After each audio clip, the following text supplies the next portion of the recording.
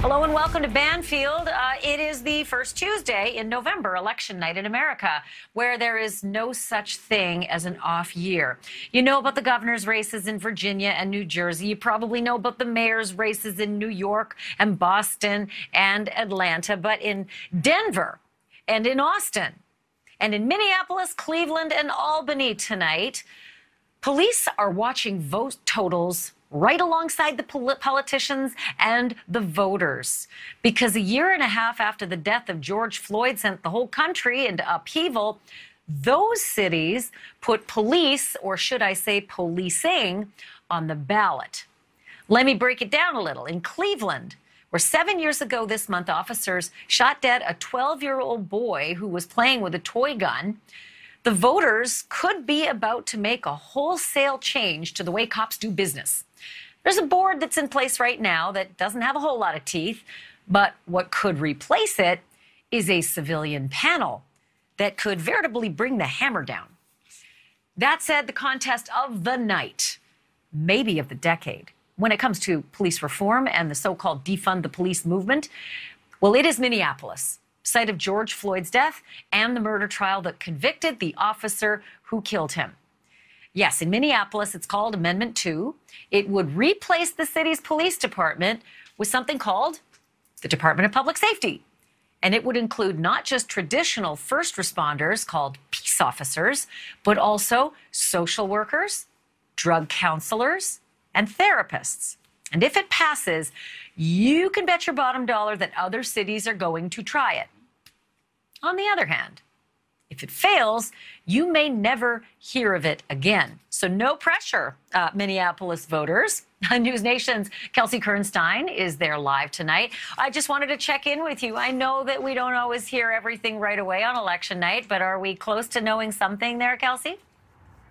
We're actually getting those results right now. 56% saying no. That's according to the AP. So very interesting results just now coming in, Ashleigh.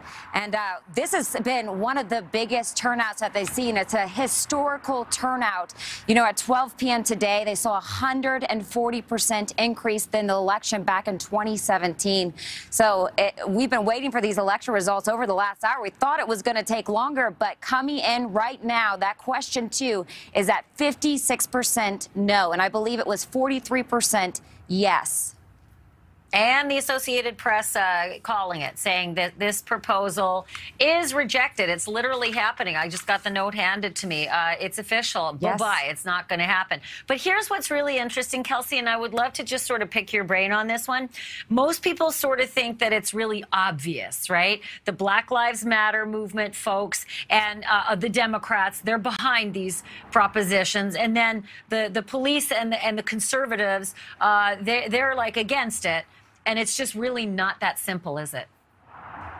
Well, Ashleigh, I mean, you can see by the election results, 56%, 43%. I mean, we've asked a lot of people on the streets, what did you vote? Kind of a question you're not supposed to ask, but I've been asking it. And people have said, look, we are against the police force. We think it's broken. We want to see change. But then on the other hand, I've seen people say, if we get rid of the police force, if we replace it, it's going to be the wild, wild west out here in Minneapolis. So we've seen both sides, a lot of people coming out. This polling place say they've seen a lot of new registered voters. So it's been a very interesting turnout here. Okay, that's all. I always like to hear that, more registered voters, right? Because I'm an immigrant, so I'm one of those most pious voters who just doesn't miss a day. But I always like to hear that if there's something that gets more people out to the polls, that's always, there's a good byproduct. Okay, so here's my other question. It's sort of along the same lines. However, Minneapolis is a pretty liberal city. It's run by Democrats. The mayor, he's up for re-election today. He was against this proposition. The governor, that's a Democrat, and the senator, Amy Klobuchar, she's a Democrat too, and they all were against it. So how on earth did this thing even see the light of day if all those Democrat leaders just weren't into it in the first place? Or really what this group did, they got 20,000 signatures to get it on the ballot. Really kind of fascinating. I mean, it all got started about 18 months ago when we saw the killing of George Floyd by Minneapolis police officer Derek Chauvin. And it started with those protests here in Minneapolis and then across the nation. And this group essentially says, I spoke to them today, yes, from Minneapolis. They said, we marched. We asked what people wanted, and what they wanted is a comprehensive approach to a comprehensive public safety department. They essentially said that we want, things to look different. And clearly what we're seeing is a 56% vote saying no, Ashleigh. So, Kelsey, I like to look into the background of all the pictures that end up on my show. So I'm looking behind you, right? I'm always thinking, is there a story behind Kelsey? And the story that I'm seeing behind you is an empty sidewalk, a nice, quiet city. And I kind of wondered, has it been like that? Like, has anybody been out on the streets kind of yelling and screaming and saying this has to happen? Or is everybody kind of, I don't know, calmed down a lot and sort of forgotten about the passion over this issue? Well, that's an interesting question. I mean, we've heard people screaming, what news channel are you? But what is behind me is this was a polling place that has now closed. We have seen lots of pollers come out, but I'm not hearing a lot of people screaming in the area. Before this election took place, I can tell you yesterday, a lot of screaming. We were out there by the memorial site of George Floyd, and a lot of screaming in that area. We saw officers walking in that area and a lot of screaming towards those officers. So, we've seen screaming, but right now things just seem to be pretty calm. There's this pendulum, right, that often happens, and people start settling in with how they view, the month and the year past. So it's just fascinating to see how it's played out tonight. Kelsey Kernstein, great job out there, and welcome to the network. It's nice to see you. Thank you. All right, Kelsey joining us live from Minneapolis. And now I want to bring in a couple of seasoned veterans from the intersecting worlds of police and politics. Rodney Demery is a former homicide detective in Shreveport, Louisiana, and now the host of Murder Chose Me on Investigation Discovery. His mother, by the way, was murdered. So he has a very passionate connection to policing. Stephanie Rawlings Blake is a former mayor of Baltimore, whose term included the 2015 death of Freddie Gray in that police wagon in Baltimore. And that was just a huge news story. It's why you're famous, Stephanie, and it's why I call on you so often when it comes to these issues, because I think you've just got a really good perspective. So, Stephanie, I'll start with you on this one as a mayor of a major city who has had to deal with policing issues.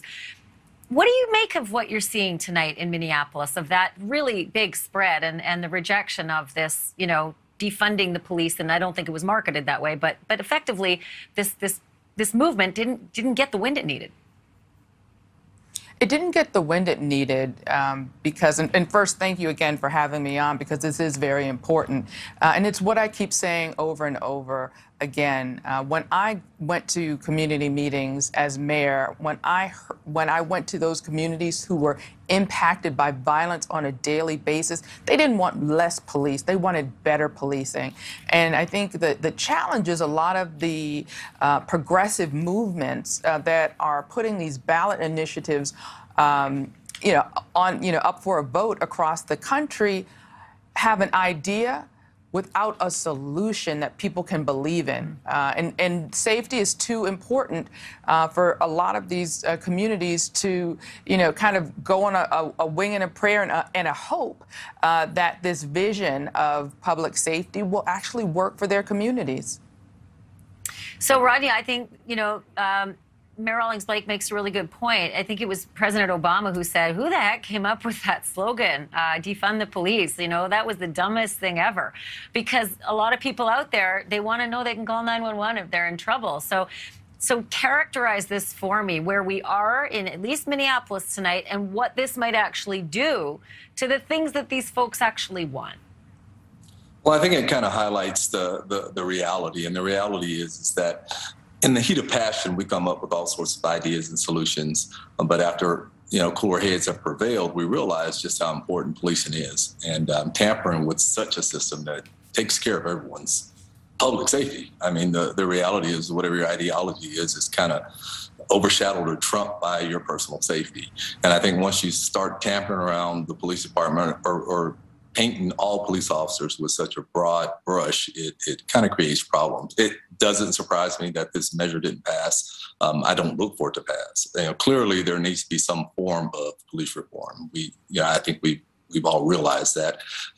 I've been in law enforcement for 31 years, and I've seen the good and the bad. But we got to keep in mind there is good. All right, can the two of you hold on one second? We're doing a little bit of tap dancing because it is election night, and we got a couple races that are, they're nail biters, and the numbers are changing itty bitty by bitty bitty. So stand by for 1 second. I'm going to come back to you guys in a moment. But some people are calling this thing a referendum on President Biden's presidency. Others are saying it is a Trump versus Biden 2.0 question. But however you look at it, where you're sitting right now, the Virginia governor's race is easily the most watched race of the night, with 89% of the precincts reporting former Virginia Governor Terry McAuliffe, a Democrat. He is trailing Republican Glenn Youngkin 53-47.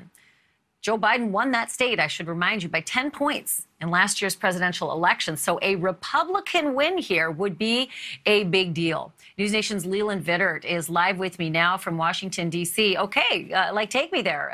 Explain what's happening and the significance of this, Leland. Yeah, Ashley, this would be a 9.0 on the political Richter scale. If these numbers hold, it would be a 16-point swing in what was thought to be the reliably blue state of Virginia. Glenn Youngkin won, or I should say ran, he has not won yet, on the issue of education. That's the #1 issue in the polls in this race. And education became a proxy for suburban, mostly white, wealthier suburbanites, all parents, to talk about critical race theory, mask mandates, teachers' unions and their power in schools, and also the transgender bathroom issue. And what we are seeing in Virginia right now is a big switch among suburban voters who were very distrusting and frankly found Donald Trump very distasteful, and especially the way he governed very distasteful, who have now flipped back and switched. And these are pretty stunning numbers.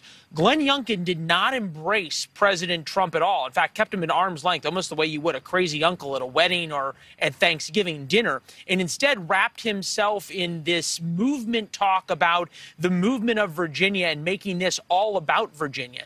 That has turned out enormous numbers in red counties, but it has also brought a number of suburban counties into play. We're seeing Glenn Youngkin beat President Trump's numbers by 20 and 30 points in some counties. So this shifts the entire political landscape. I got a text from a lifelong Democrat who is a very senior member of the party, held a number of elected offices. Dems imploding. It's the coming attractions for next year. This is just the trailer. McAuliffe didn't lose Virginia. AOC, Bernie, and the progressives lost it for him.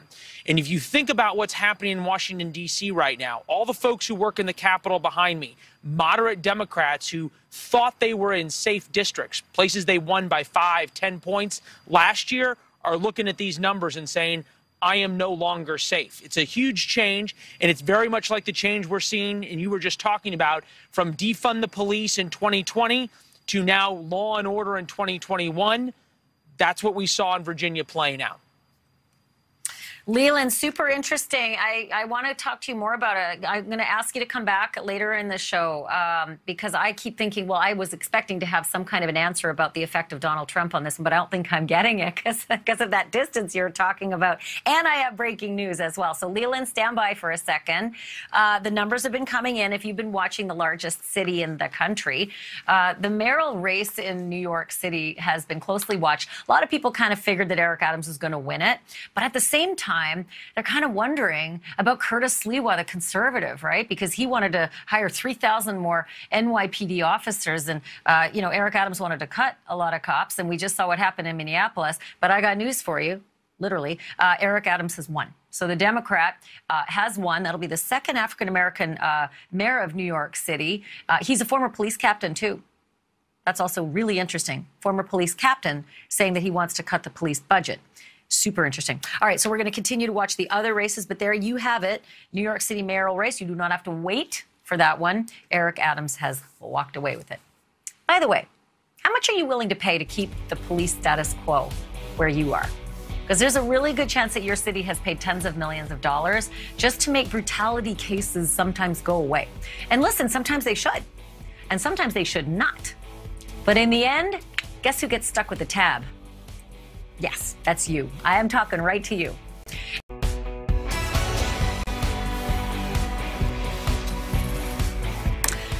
Welcome back. We are talking about one of the hottest races of this election night, and it is not for a governor's seat. It is the verdict by voters in Minneapolis not to replace the city's police department with something they were going to call a Department of Public Safety. My guests are former Baltimore Mayor Stephanie Rawlings Blake, and from the Investigation Discovery series, Murder Chose Me, and before that, the Shreveport, Louisiana Police Department, former homicide detective Rodney Demery. All right, you two, I'm glad to have you back because I still think this is such a critical story, and we just had a couple of developments. First and foremost, Stephanie, I'd love to get your comment about the mayoral race in New York City, where Eric Adams has pulled ahead, and there's a guy who wants to cut the police.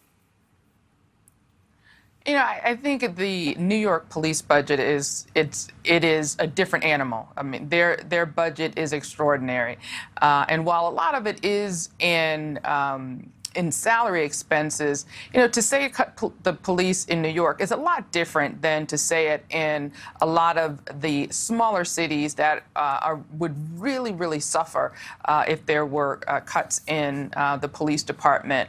So while I think that he probably is banking on making some efficiencies, he also is clear that he wants to partner with the police and with the community to create safer neighborhoods all throughout the 5 boroughs.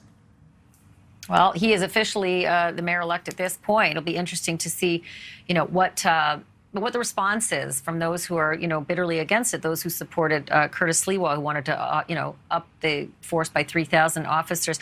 So Rodney, there's been a lot of talk since the defund the police, even entered our vernacular.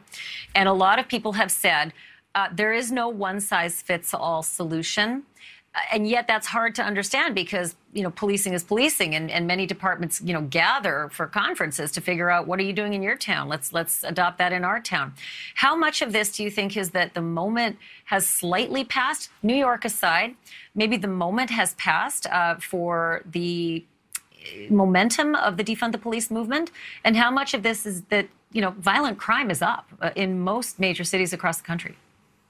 Yeah, I don't think that the defund the police movement had any real legs to begin with. The notion just doesn't make a whole lot of sense. I think it's a very passionate argument when you're upset about something, but the reality of it is it doesn't work. As far as policing, the evolution of policing, it happens kind of organically. We saw it change after the Watch riots. We saw it change after Rodney King and O.J. Simpson. Police departments become more integrated with different types of people. They're more diverse. You have, minorities, you have gays, you have all sorts of people that are starting to come into the police departments across the country. So they naturally take that course. It's just a matter of how long and how long we're waiting for it to actually happen. I think in these cases that we've seen recently that have been more, I guess, politicized than anything else, is that we have to realize that the change is going to have to come, but not necessarily from the ground foot soldier, but from police administration. I think that's where the reformation needs to take place. So, okay, and I do want to just add, before the break, I asked the audience, how much are you prepared to pay for, police misconduct? Because we looked up the stats for Minnesota alone in 2020. Minneapolis paid out, I think, more than $70 million, Mayor Rawlings Blake, to settle misconduct. But what was interesting about that was that the vast majority of the misconduct complaints actually resulted in no internal discipline. And that's not to suggest that they swept it under the rug, but some of them actually just weren't misconduct. They just said, make these things go away. This is an expensive problem. Cities have to deal with it. Yeah, and rightly so, to be honest. Sorry, Rodney. I was going to get a last comment from Mayor Rawlings Blake because I also have another update from Leland coming. Sorry about that. I should have been more clear. Mayor? They are expensive. these settlements are expensive. That's why it's so important to use them as learning experiences, as we did in Baltimore, to try to prevent the behavior that caused the settlements. And I think that when you do that, you know, that it does not have to be a recurring cost. Well, and boy, oh boy, the recurring cost at Minneapolis alone, like I said, $70 million. It's not money to sneeze at. To the two of you, thank you so much for joining me on this busy election night. I think that there's a lot of insight we can gain from these specific races for specific things. So thank you for your insight, and I hope to have you both back. Thank you. My pleasure.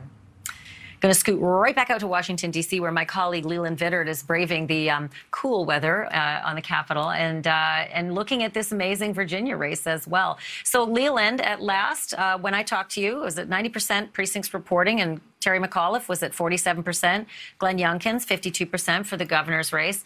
It hasn't changed a whole lot. We're at 48 instead and 52, but it's tight, but not as tight as people thought it was going to be.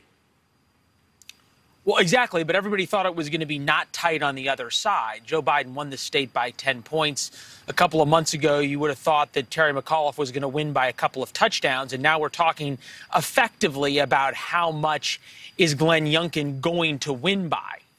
This is stunning in the way this is turned around, especially in the past month or so, especially where Glenn Youngkin was able to switch suburban voters.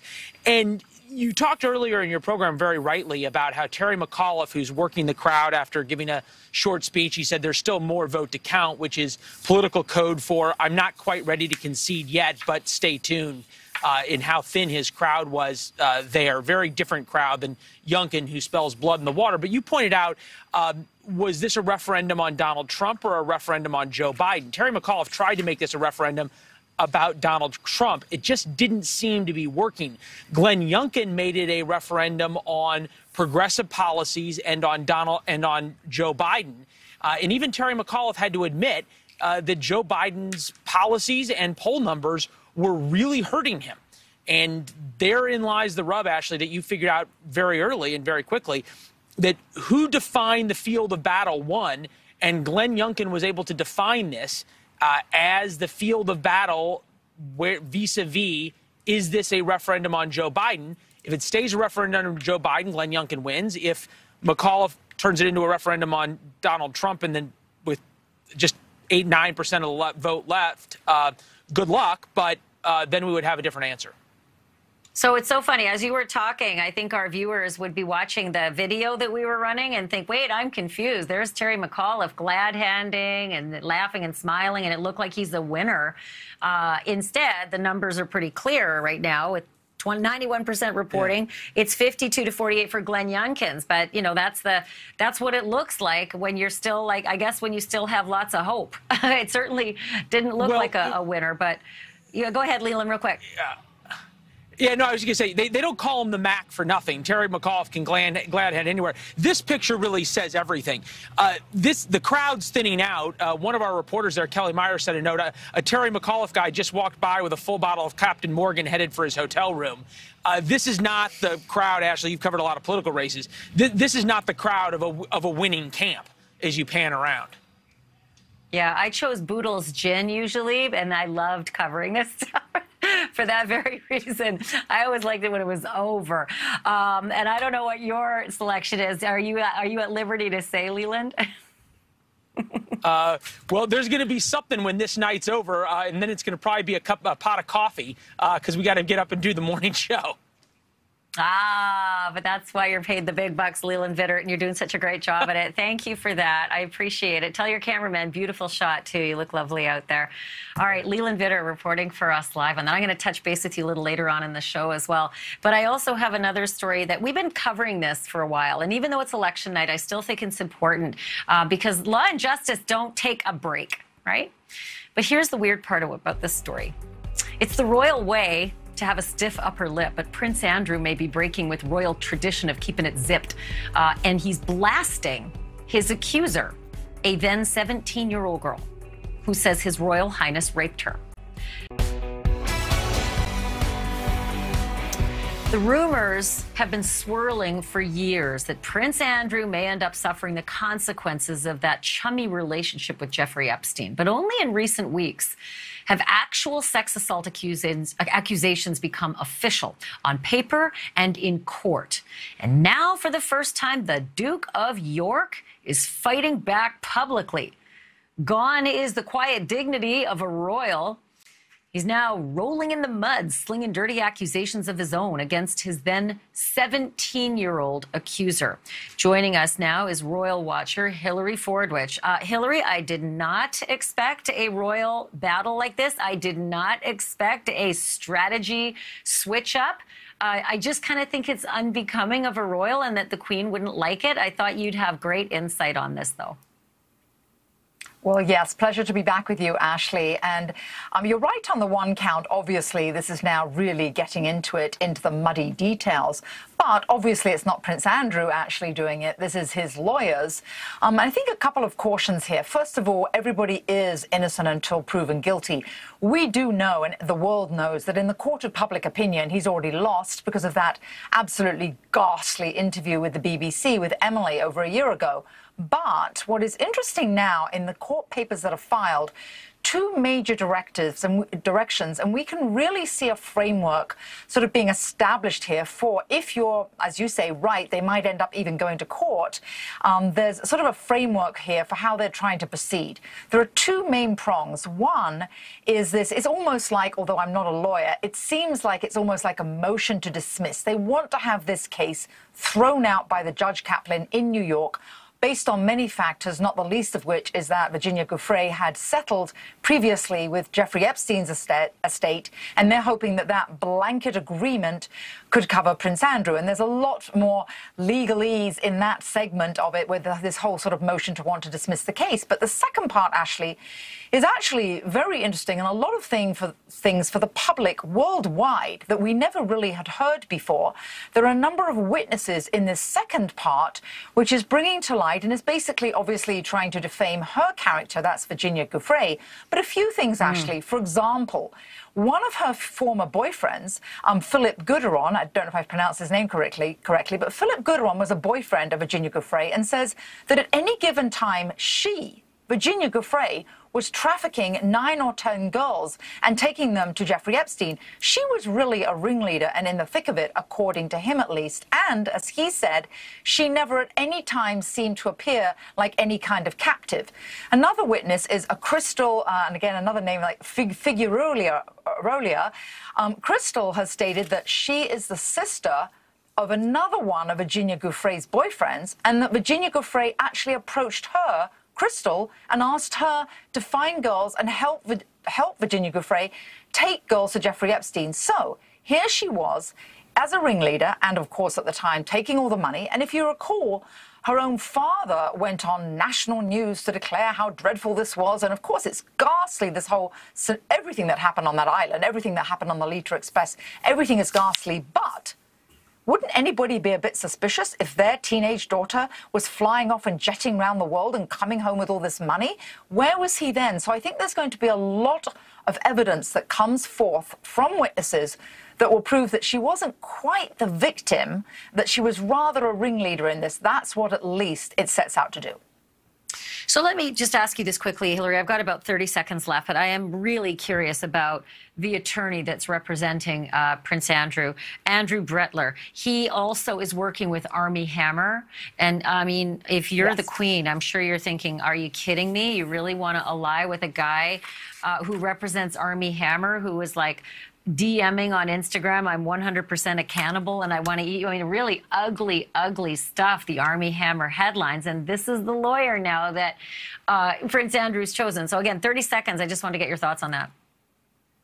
Yeah, well, actually, no one can be in the mind of the Queen. But yes, I would say purportedly and allegedly, obviously, the Queen has been really stressed and really it's so upsetting for everybody who views the Queen to be like the grandmother of everybody basically in the UK. And a lot of people have utmost respect for her. And yes, this has undermined everything she has laid out and tried to establish for the royal family, the sense of dignity and leadership for a nation over the last 70 years. So this is stressful. It's undermining to the entire royal brand.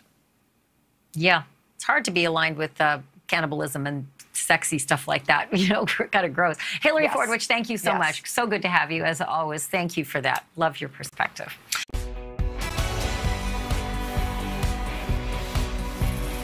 Want to go back out to our own Leland Vittert, who is live in Washington, D.C. He's been covering the Virginia governor's race and, everything else, because you've got a special coming up. Just add water. Boom. Leland's going to do an hour. So give me a quick update on the 91 precincts reporting and where we're at. We're basically at this political watershed moment that's very similar to what we saw in 2009. This rebuke of President Obama happened in 2009. This is a rebuke of President Biden. President Biden won Virginia by 10 points. And a couple of months ago, this looked like a walk-off victory for Terry McAuliffe, a longtime Democratic operative, former governor of Virginia. And right now, he's sitting 4 points down with 93% of the vote in. Is it possible that McAuliffe wins this? Yes. It looks more sort of like an inside straight, and you can just see if we do a side-by-side of Youngkin's headquarters, which is fired up and ready to go, and at McAuliffe's headquarters, it was never full and people are already hitting the doors. You got to look forward always, Ashleigh, for what this means, and it's a couple things. It is really a rebuke of progressive policies. That's what we've seen in suburban and affluent counties around Washington, D.C. and Virginia. Places that went heavily for Trump are now coming back to Youngkin, particularly over issues at school boards, transgender issues, critical race theory, and the like.